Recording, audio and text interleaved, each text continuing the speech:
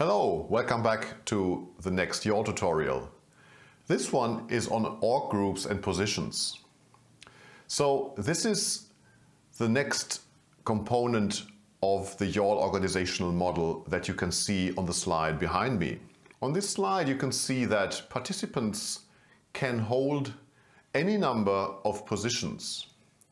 Positions can report to other positions. So this is the relation to the next higher in the hierarchy.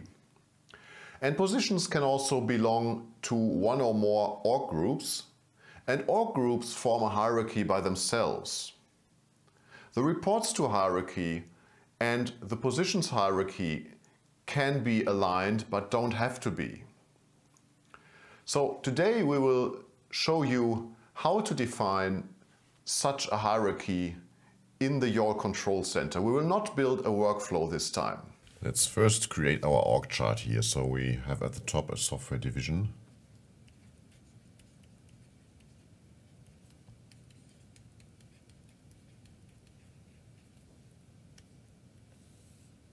This is an org group, and we have a programming department.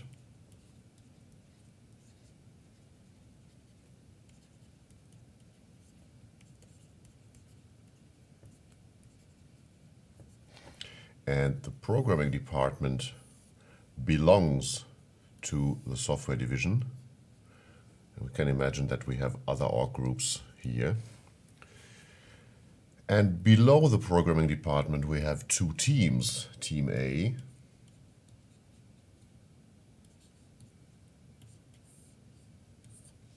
and Team B.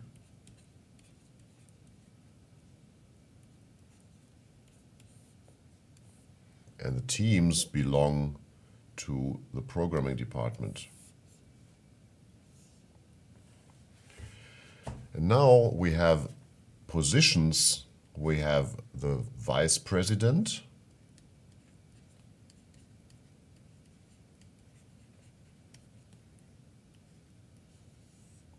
and the vice president belongs to the software division. We have a manager,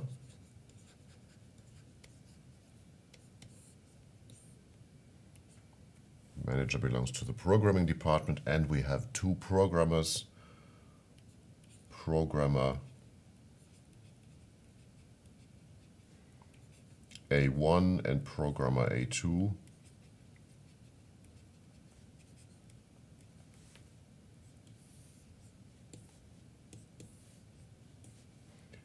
And they both belong to Team A, and we have programmer B1 and programmer B2.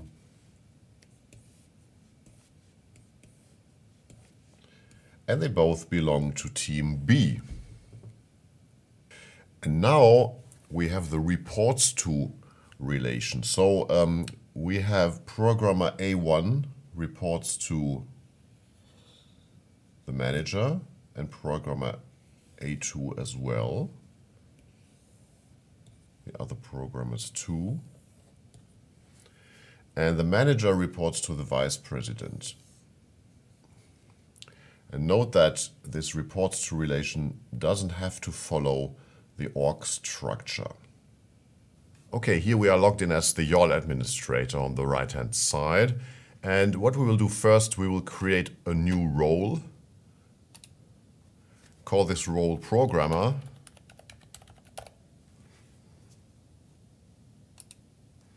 And we will create a new user.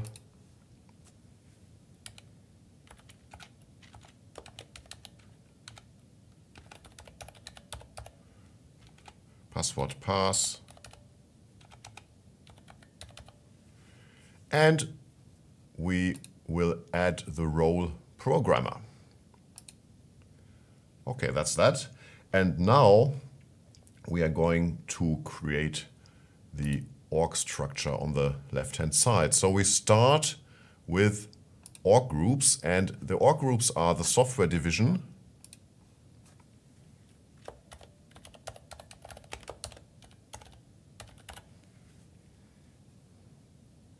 and we can select the group type. So this is a group, let's say.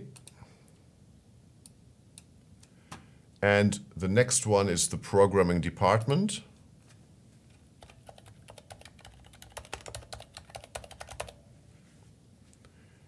And now we can say that the programming department belongs to the software division. And Team A,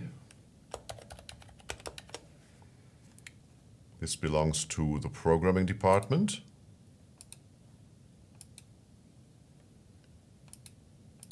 And Team B.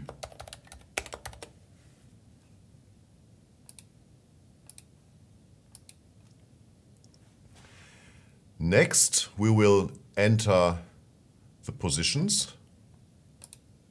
So we start with the position of the vice president.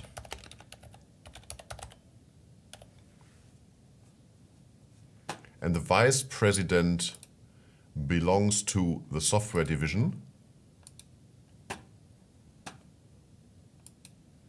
Next, we have the manager.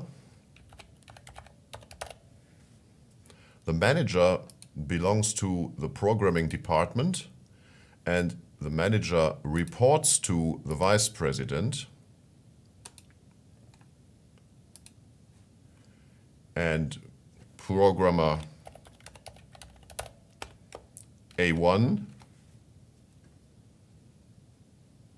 reports to the manager and belongs to Team A.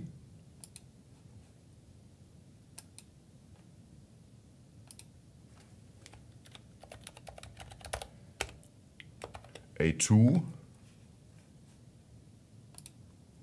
belongs to reports to the manager and belongs to Team A.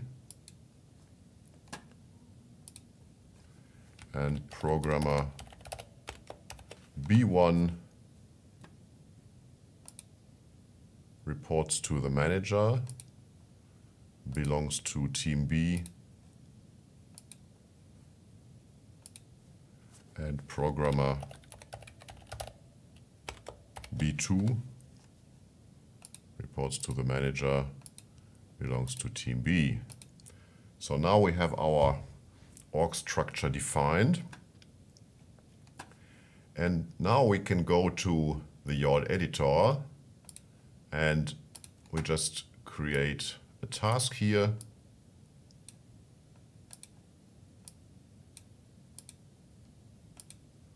New task, call it A. And we go to the resourcing.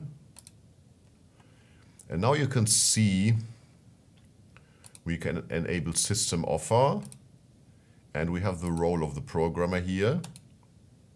And now in the org structure, we can now say, for example, this task should be offered to someone from Team B, for example. We can even say that it should be programmer B2. We can specify which position it is. And we can also use and or operators here to make more complex expressions. So you've seen that organizational structures and positions are quite expressive and that they are part of every personal management system. And this is the bridge from the more role-based workflow into the organization. That's all for today. See you next time.